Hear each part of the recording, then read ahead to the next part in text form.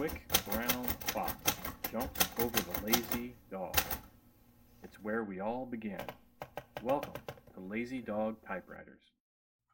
Great white sharks, descended from Megalodon, prowl the ocean in search of prey, constantly swimming, sensing the slightest disturbance and the tiniest drop of blood, even a mile away in the ocean. Truly, nature has engineered a perfect machine, not unlike these great white typewriters which we're about to see.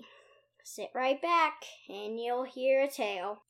Set sail with us. You'll see today Famous Typewriters 3. Famous Typewriters 3. Join us on a 3-hour tour.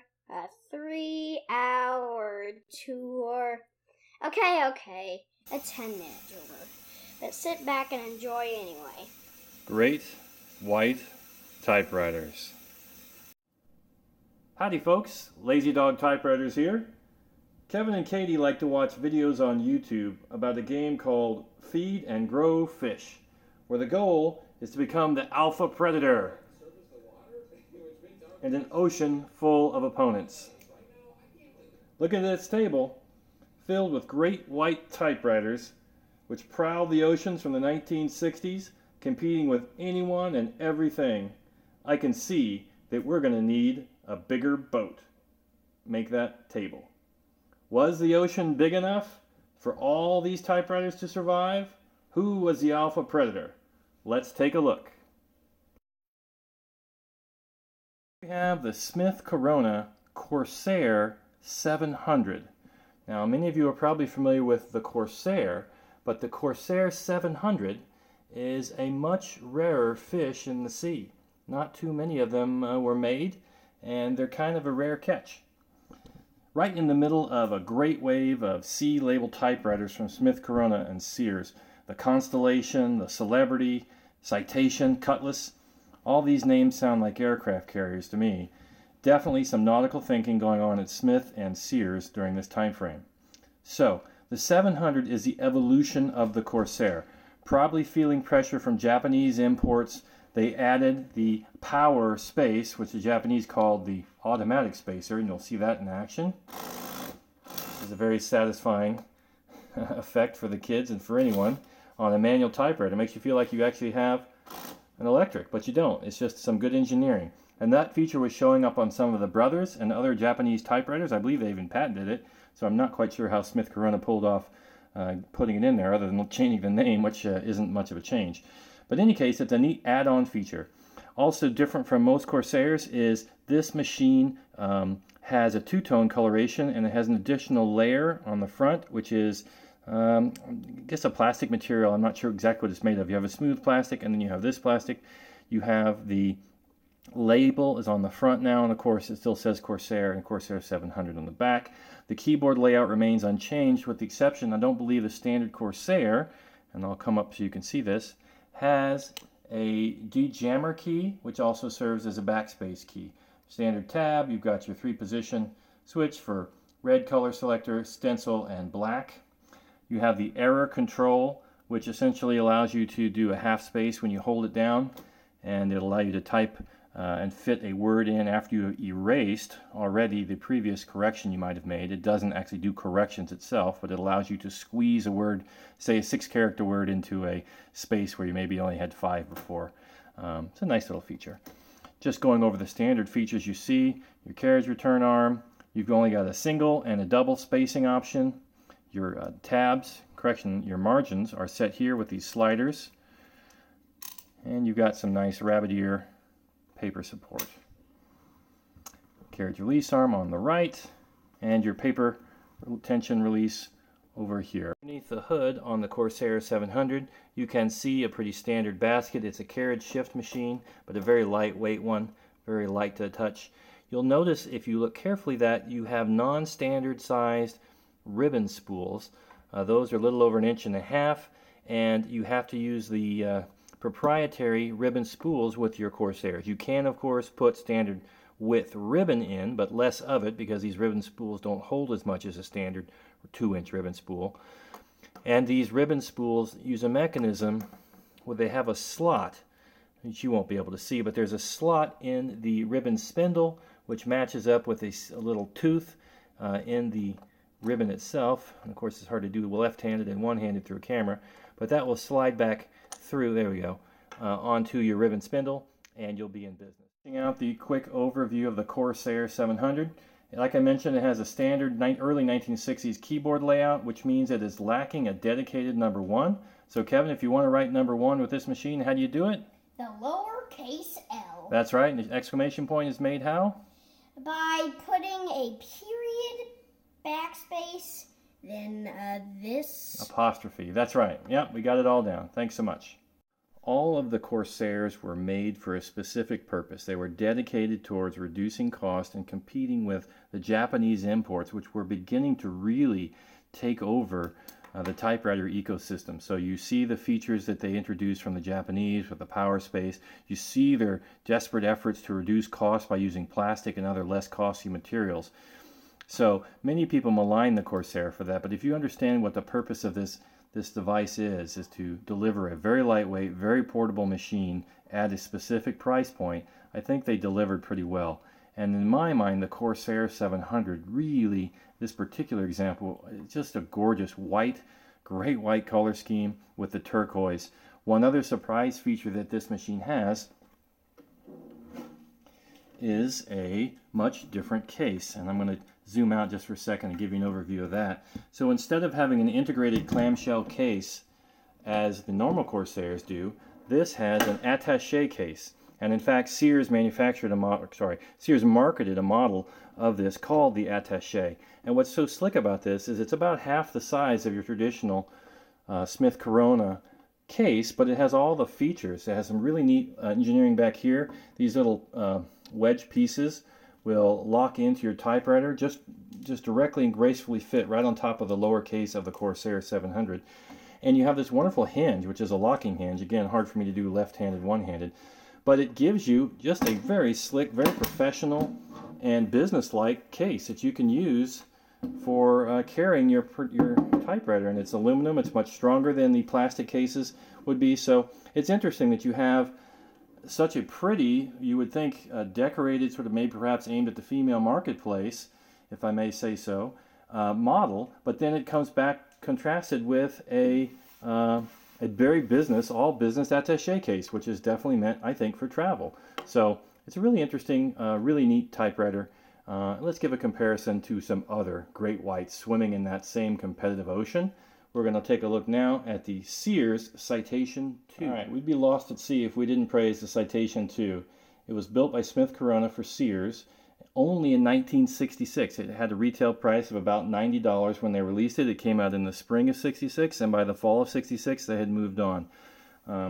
It's just a really gorgeous machine. This is right when Smith Corona was at the peak of its production, so it has all the bells and whistles, if you will, from the Smith Corona line, including, as we come around, give you an overview, some neat features like a dedicated paragraph key which will indent the typewriter as you're typing along. So you just hit this paragraph, and now you've got a paragraph indentation. Pretty slick. It also acts as a little baby tab too, I guess, if you want to use it that way. Your tabs are set and cleared here right on the front. You've got your tab button. This very noticeable red change of type key is also there. This was introduced later on. Some of the other C models in the sea of typewriters they produced at this time had two change of types, and I think they were trying to differentiate a little bit with that. So here we have a dedicated one exclamation point, which isn't seen on the Corsair, and the later also competing ones from Sears and also Smith Corona, some of them had twin change of type keys, but we just have one here. As a touch control on the front, and I hope this comes out. I'll try to zoom in for you. It's such a pretty contrast of colors. You've got a very beautiful white, then you've got the red change of type, and then we'll zoom in, and maybe you can make that out, but that is a very pretty blue. Not unlike the shark, we have our Lego shark in the back. We'll unzoom. You can take a look at everything, but yes, it matches perfectly. It looks like a Lego piece. It's translucent, not transparent, but translucent blue, and it really is one of my, I don't know why I like it so much, but I really do like it. That's something very distinctive. Other citations The Citation 1 and other models of similar, the Citation 88 is another model very similar. They have a red ball, solid red ball, not translucent. So it really is the epitome of the Smith Corona manufacturing at the time. It's a very nice, wide, very comfortable space bar, nice styling. You've got some nice bevel cuts. It just really looks good. Very nice opening hood. I'll go ahead and feed some paper in real quick. You've got your standard sliding tab margins. You've got your paper release. You've got your paper bale and tray, which can be opened up, your eraser tray. Your line selector over here, you've got 2, 1.5, and single. I like this 1.5 is my favorite spot. This machine came to us in really good shape, with the exception of just a couple of little idiot marks, as you call them, where someone had the lid up and then they moved, bam, the carriage return over and it smacked right there. Almost any typewriter that's been used has those kind of love handles. But other than that, wow, this machine is in really good shape, and it was shipped to us upside down and unsecured in its case from the seller we bought it from, and it arrived unscathed. So it's kind of a great white whale in that respect too. Very elusive and hard to catch or hard to damage. Any case, let's feed in some paper, give a quick typing test. I neglected to do that on the Corsair. Maybe Time Warp will let us go back and fix that. Just feed our paper in. This happens to be some really nice Bond paper. And we'll do our favorite sentence here. Quick brown fox jumps over the lazy dog. All right, and this one, looks like I missed the J. I'm not the best typist. So just a standard Pica and or Pica font, very legible, very quick. I think that's 12 CPI right there. Just a great all-around machine, all-around American, wonderful machine, competing in that ocean again with the Japanese typewriters, competing to make a price point. And interesting because it was only around for 1 year. So the Sears Citation 2, also for you calligraphy fans, they really went all out on the C here. I can't hardly see it without my reading glasses, but it's a very ornate, swirly C, and I'm not sure why they did that, but it is another little cool oddity about this typewriter, one that I really enjoy. Next we have perhaps the most formal of our trio of typewriters, and that is the Underwood 450, which looks to me like nothing if not James Bond in Dr. No, perhaps, or like something was just leapt out of the Mediterranean Sea onto the beaches of Cannes or maybe Rome or Sicily. Rome's not right on the shore, but something just came out of the ocean, really beautiful, dressed for dinner. It breaks our shark metaphor, but my son thinks it looks like a panda, keeps calling it the panda typewriter. So very formal, not made in China, but instead made by Underwood, designed by an American in New York, working for a company called Nelson & Company, design company. His name was John Svezia, and I'm sure I messed that up. But he was part of this Nelson design group, which I guess is something reminiscent of Gia or some very Mad Men era. And I'll just give you a chance to soak this in. This was made in Spain, designed in the United States, made by Underwood.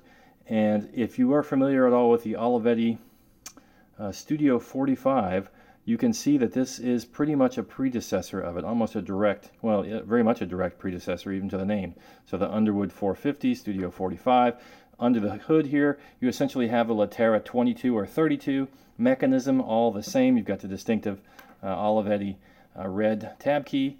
So just a great machine. We just got this in a few minutes ago, actually. I haven't even cleaned it, so if it does look dirty, I apologize. It's not showing itself at its true best, but man, I love this typewriter. It is so pretty, so classic, and it's just an instant permanent collection for us. So as I mentioned, all the internals and fundamentals of the Latera series and an Underwood branded machine. It's kind of the first machine that was really distinctively different for Underwood for about 5 or 6 years when they first made it. And Robert Messinger gives a really nice overview of this design, this comparison to the Studio 45. And you can go and look these up, because we are trying to get you out of here in 10 minutes instead of a 3-hour tour. You've got your standard ribbon caps here. It is a basket shift, so very lightweight, easy on the fingers. Your standard mechanism here for the Olivettis, which is this very nifty, refined, if you will, fold-out carriage arm, but make sure you put that back before you put it away. And you can see that over time there's another little ding. I don't know how you would avoid that other than putting a plastic wrap on the end of your carriage. I think that these paper supports are real nifty here because you lift up and you're like, well, something's not right. And then it pulls up your second one, making your V. I thought at first, well, maybe, gosh, you got bent. It's not in perfect shape anymore, but lo and behold, working as designed. Okay, let's give a quick typing test just to give you a sense of what this is all about.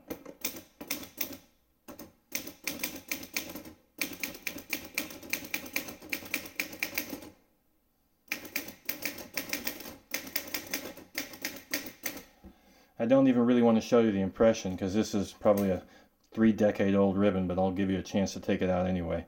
Very faint, but a clear impression. We'll zoom in. And as I mentioned, this just came to us moments ago, so we had the opportunity to make a trio of typewriters and a trio of great white typewriters.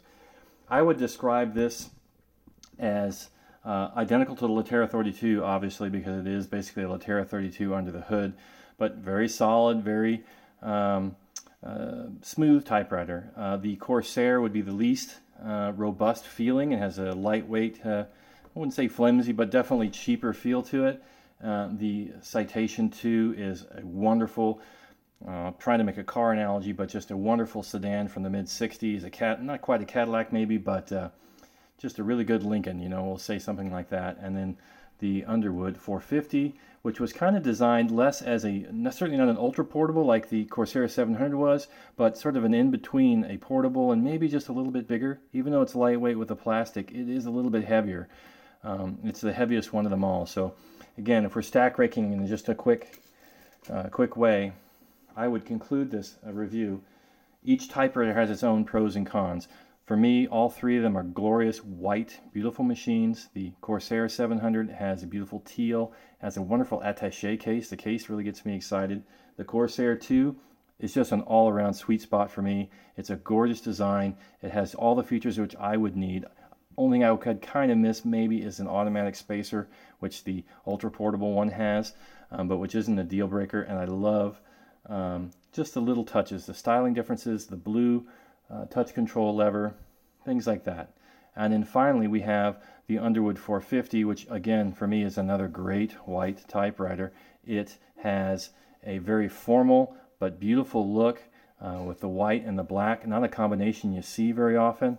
When I saw it, I never heard of it before, and I just had to have it. I think it's an absolutely gorgeous machine, very formal. If I will, James Bond, like I said, Dr. No, James Bond, it's his typewriter perhaps.